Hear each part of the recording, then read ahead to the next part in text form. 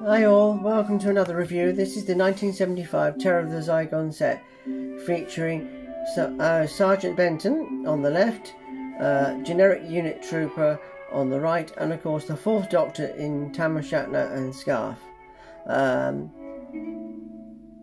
So without further ado, let's get into it. So first of all, I want to point out a little error.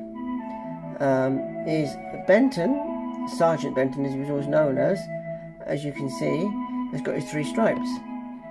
By this time in Doctor Who, he was known as Warrant Officer, because in a line in Robot, that's Tom Baker's first story, he says to Sarah, he's got promoted to Warrant Officer, unit couldn't afford another captain, or something like that. Anyway, I often wondered why, because they had Captain Yates until he was discharged from unit. Anyway, that's something to look into. Anyways, we have then a generic soldier on the right, which is basically just Captain Yates with a moustache. And I shall just give you a close-up of mustachio here. It's very good, I think, of Benton's side on. Now, I was going to move out of the way because I want to come on to this fourth Doctor. It has divided fans. Some think it's an awful sculpt, but I think from that angle it looks like him. It's quite a good likeness on that angle. It's a strange one, because I did see the design of this figure a year ago. It was just about almost a year ago, last December, and it looked, I thought, better then. But then, you know, I like it. I should just bring him forward and do another close-up. See, that way it doesn't kind of look like him, but it does and it doesn't. I just think it's a nice figure to have, something completely different, as with his tam o' shanter. And I like the fact that on the back, I shall turn it round, you can see the tassels. Now this is basically, the body is just like, I think, the genesis of the Dalek's body, but just repainted. I like the details of his green scarf and his waistcoat.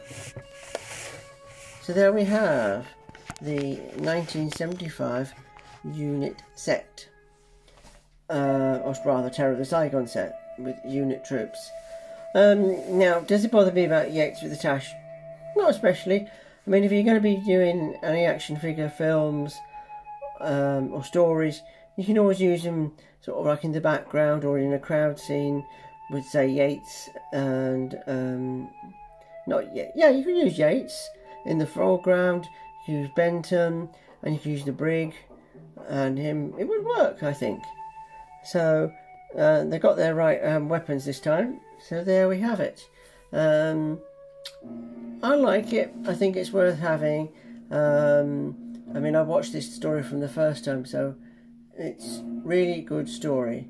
And you can get it from B&M. It's out now, $19.99, which I think is a good price for 3 figures. And that's really all I have to say. I shall be doing some more reviews of the other sets, that is the Companions of the 3rd and 4th Doctor, and the Companions of the 13th Doctor as well. And yep, and of course the Daleks as well.